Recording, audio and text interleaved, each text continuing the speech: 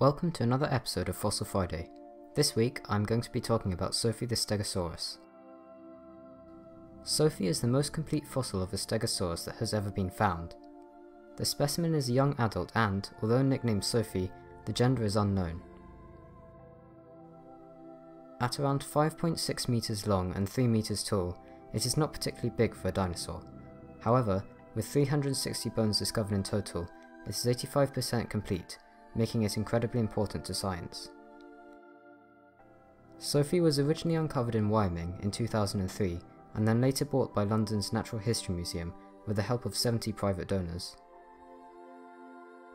The dinosaur is currently on display at the Natural History Museum, London, and is an impressive sight. Thank you for watching, and remember to subscribe for next week's video.